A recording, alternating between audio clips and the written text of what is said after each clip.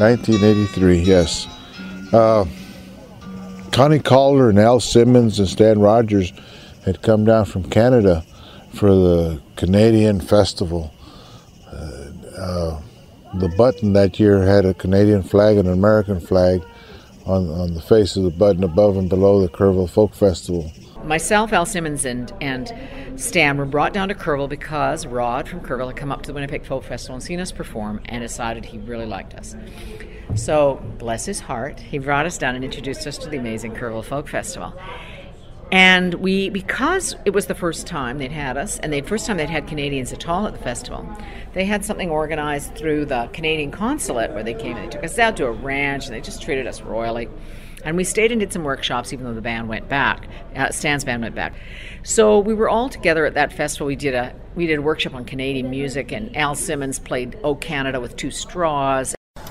The Stan and his brother just stood up on stage like lumberjacks and just absolutely took this place by storm. Their harmonies were perfect, their instrumentation was good, and their set list was just masterful, and Stan fell in love with this place. They were at the end of a long tour, and this was the last place that they were supposed to play before they flew home. So a number of us, myself, Al and Stan, and 2 women from the festival that were part of the organizing crew, and we'd befriended them. We all went out to a restaurant and then went dancing at a Mexican place, and I bagged off early on that because I was totally wiped. I knew we had something the next morning. And we sat in this little French restaurant and just talked about life. So we had a couple of bottles of wine and a beautiful meal at this restaurant. There was not a soul in the restaurant but us. And it was one of those great meals where you sit around a table and have this great meal and some wine, and there's nobody there, so nobody kicks you out. Everybody's just, serving you, and it's like, and we sit and talk about life and love and all of those things. And he talked about his wife. It's great. I love this woman. We're finally kind of getting on track. And he talked about his career because he just finished this great tour. He'd sold out in Calgary at the Center of the Arts, and his whole U.S. tour he'd sold out basically. And he was just. To this day, it just puts the shiver on me to think about it. But he sat there and literally, he was talking about how great it was and how he had dreamed of this all his life. And then he knew he'd gotten it. He'd sold out, he was playing top halls. This was the pinnacle of his success. He says, from now on it's just going to be more of this. Like, we've struggled, and we finally made it where we're making good money and we're touring and we're playing great halls and everybody's sold out and major halls in Canada. And literally the line came out, "If I die tomorrow, it'll be okay." In retrospect, at the time, it's one of those things you say, and we're talking about life and career. We talked about being Canadian and writing, and all of those things came out in the conversation. But in retrospect, the next day, that line just cemented in my brain. And the other recollection, so we went on this evening, and then we all went dancing in this thing. There was 2 women that were out there kind of showing us a good time, and they all wanted to go dancing with this little club. And finally, I said, I went back. They kept on dancing. I don't know where, they kept on dancing all night. I think I was just so pooped I went back.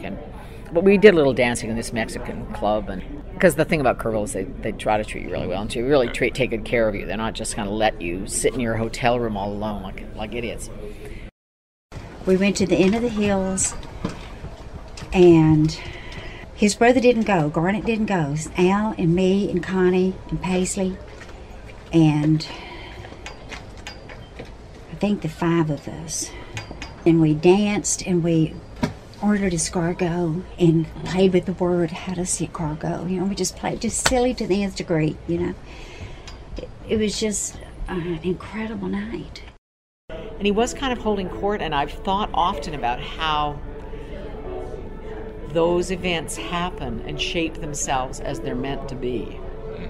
It wasn't about me sitting there talking. It wasn't about anybody. It was Stan, and he was surrounded by people who liked and respected him, and talking about life and love and marriage and boyfriends and agents and music and the scene and laughing, and it was one of those golden moments in your life that you get to savor even more because of the situation. You know, I was talking to Al Simmons about that a while ago. I don't know when. We were talking afterwards about what a meal that was and what a Last Supper kind of thing it was. You know, I forget who had given him a couple of my tapes before he came down here.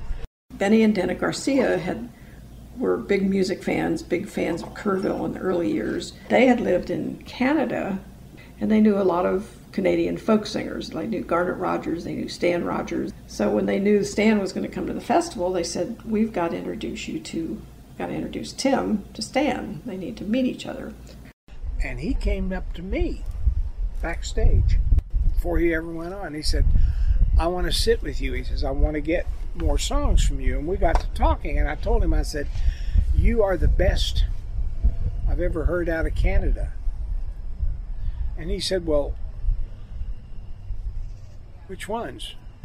And I said, oh, the year was 1778. How I wish I was in Sherbrooke now, when a letter of marque came from the king. I'm singing his own songs to him. And Tim, at that time, already knew about Stan, and he could sing a lot of his songs and really loved his songs. So it was, as I recall, in the afternoon, and Benny and Dennis said, okay, we're gonna go get Stan, we're gonna meet.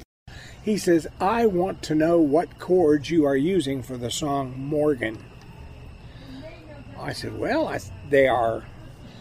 it's an unusual chord progression. The car was parked backstage, and that's where the cassettes were. So we had to go there to listen to the cassettes. And Benny and Dana were there, and Tim and me and Stan. And we all kind of squeezed into this Datsun, and we sat there for quite a long time listening to Tim's early tapes, which, at that time he had several, but he had Vinegar Dust, and he had Sandspurs, and he had Pawpaws, I think. And Stan was, song after song, he was saying, I love it, I'm going to record it. He particularly liked, as I recall, Morgan and Echo of a Train, and some of the others I can't remember, but he picked out about 5 that he was going to take with him home, and he planned to record them. Back in those days, it was 2 weekends only, and there wasn't really much of anything going on in the middle of the week, except that Rod had guided G&M Catering to do a big catfish fry. And these are back in the days when Rod was still doing the fish fry. And Stan said, well, I'm going to stay for the fish fry, and I'll fly back on, I think, Thursday. But stay for that fish fry. And his brother said, no, we're tired, we're going home. And they went ahead and flew home, and Stan rebooked. And he stayed when his band flew back to Canada. And it was the festival was 11 days then. And he stayed through the middle, and on Wednesday night there was a big fish fry. And they'd serve fried catfish and hush puppies and coleslaw. It was really good. So he came to the fish fry. And everybody was talking, and the festival was smaller. People didn't swarm the performers all the time when they were out there. And he was having a good time. I got my food, and I went over and I sat down in the benches just by myself. And after a while I looked over, and Stan Rogers was sitting in the bench doing sort of the same thing I was, just getting some quiet time. And he was a big guy, and he put his arms out on either side of the bench next to him, and he leaned back and he looked around the ranch, and he just got this look in his eye that you could see he knew he'd found something, and he just smiled, and he just nodded as he looked around at everyone just doing the fish fry. And he was just sitting by himself. You could see him thinking, yeah, this is it. It was really a cool moment to see. He and Alan Dameron just hit it off, and they fed off of each other as it was going on. And I know that night after the fish fry, there were a whole group that wound up at the Crow's Nest. Stan came up looking for T-shirts. You know, I told him how great a show he did. Asked him if he was going to be going out in the campgrounds, and he said no. It sounded great, but he had already the van had already carried back his instruments. I said, Stan, don't let that stop you. You're at Kerrville. You got to, if there's any way, get out there. I'll find you an instrument. It's no problem getting a guitar to play here. And he said, well, okay. And so he met me at the T-shirt booth as soon as it was over. And I carried him out into the campgrounds, and we went straight to the Crow's Nest. Well, in those days, the Crow's Nest wasn't up on top of the hill, because in those days, the Crow's Nest was wherever a crow would park a van. And that year, to my recollection, Crow's Nest was on the ridge above what would become Threadgill, but Threadgill, of course, wasn't there yet. As soon as Stan stepped into the circle there, basically, he didn't just take control. We gave him, everyone gave him control. In all the years I'd been to Kerrville, I had never been in a song circle where it wasn't pretty much, it went around the circle. But this one time, and I don't think I've seen it happen since, virtually everyone there, it was Stan, one more. Please, one more.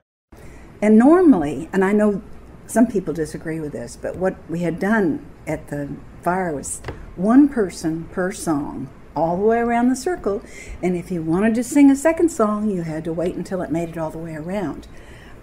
That was actually self-defense, because I figure I can take anything for 4 minutes.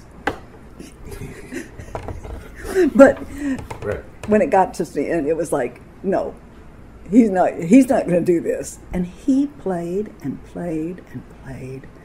And I remember he was singing to the sky. The sky was as clear and beautiful as could be. And it was, I think everybody was mesmerized. I think he was too. I think he really was sailing through it the evening. And if I remember correctly, he did not leave until daylight. Because I remember him saying he had to catch a plane, blah, blah, blah, you know, this stuff. So it was a great night. I hadn't slept for a couple of days at that point, so I'm a little still blurry about it, but I do remember going to Crow's Nest that night, even though I was really, really tired, and seeing Stan Rogers play there. And I remember being small on the ground because I was tired and wasn't sitting in a chair, and the energy of the circle kept getting better and better every time it'd go around. And he did his final concert at that point. Okay, he was better at it than you and I put together. Okay, I mean, he wanted to be everywhere there was anything going on and be a part of it. And I used to wander at night, wandered a lot at night. And I came up on this group of people, and some of them I knew and some of them I didn't. I was standing around by this rather large man, and I heard him say something. I recognized the voice because I'd seen his main stage show. Oh, I'm standing next to this guy that everybody's been talking about. And he was flying out that next morning. He had a relatively early flight, as I recall, and kept saying, I need to go. They were taking me to the airport early in the morning. I got to sleep. Oh, Stan, do another, or listen to this one, or listen. And they just kept getting him to stay and stay. And I don't know what time it was, but he stayed way longer than he had ever intended to. That's my story, and I'm sticking to it. People drifting in and out, usually drifting in and not drifting out, because it was really good music. I stayed as long as I could, and so I came on back to camp probably at 2 o'clock in the morning, and I understand they stayed to face the dawn. Then Stan got transportation to San Antonio and went and made his flight to the Connections. I don't think he slept that night, but he just had a magnificent experience in the festival, and it was, I'll be back, and I've got to tell people about what's going on. I walked him down to the mix when he finally said that what a wonderful time he had, and he told the whole crew, which included about 20 people, 20 or maybe 30, that just happened to be lucky enough to be there, including Crow Johnson and myself. He said, next year I'm bringing my family. I'm coming back. This is just as good as it gets. I was at the hotel later on. Paisley and I were sharing a room. Well, it was, we did, and I got a phone call. It was, I don't know, in, wee hours of the morning, and it was a reporter from UPI, United Press International, which is now defunct. It's just AP now. And she said something silly like, we'd like to get a comment on the person that died after leaving your festival. And I went, what? Who died? Well, I can't release the names of the dead because they haven't released them yet, but I can tell you who all survived on the airplane. She was reading all this manifest of these people on a particular airplane. They left on 4 different airplanes, different times and everything. And I said, ma'am, if you want me to say something, you've got to tell me. And finally she said, Stan Rogers died. And she gave me the details of how he went in and saved other people's lives when smoke took him, and he died in the plane. She gave me those details. I had to plan the next day very carefully. First person to be told was Rod, of course. Go up, knock on the door in his house. I thought he was going to fall apart, and he did. And next person was Joe Montgomery, was head of security then, and he was sleeping in the other bunkhouse that wasn't like, I said there were those, which I may be gone now, maybe, I don't know what, I can't tell what buildings want down there anymore. And there was someone else in the bunkhouse who heard me tell Joe, because I knew the security needed to know this before anyone else. And that person just fell apart on me. I mean, it was instant fall apart, and at the same time, I've got to hold it together, I've got to get, at that point, we probably had a total of 250, but not all here, staff. They needed to be told. I held it together that day. We got a call from BBC in England. They wanted a copy of Stan's last recording. Rod approved it. Pedro Gutierrez was doing the sound. He worked on that for hours, and he got it down into, I don't know, it was probably those round things then, Yeah. And we got that shipped off as whatever the equivalent then was of FedEx now, to get to him as quickly as we could. This was back in the days when we had a pre-show show, 5 o'clock. We had some group that was coming on at 5, and the music, official music, started at 6, and we had 6 sets. But just about 5 o'clock, I was walking up in the theater, and Rod waved to me and said, "Can you come back here?" And Rod told me that Stan had died at that point in time, and we were going to have to break it to the crowd and let people know the rumors were just beginning to fly. And what had happened was that the plane that he was flying on developed a fire inside. It did not crash, but it made an emergency landing, and the cabin was full of toxic smoke. As I understand it, he had gotten off the plane and went back on the plane, and there's all kinds of poisonous smoke, poisonous fumes in the air, and succumbed to the fumes when he went back in to help bring someone else out. And Rod came out and announced that Stan's plane had gone down, and the news was that Stan had not survived the downing of the plane, and then asked me to come out and say and do something. And I said a prayer at that time, and we prayed for courage and healing for Stan's family and the grace to live in a world where we don't understand why things happen the way they do.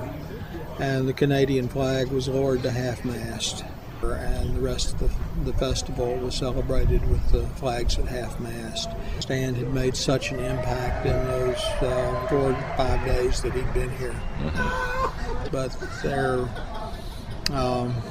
But they were all too brief.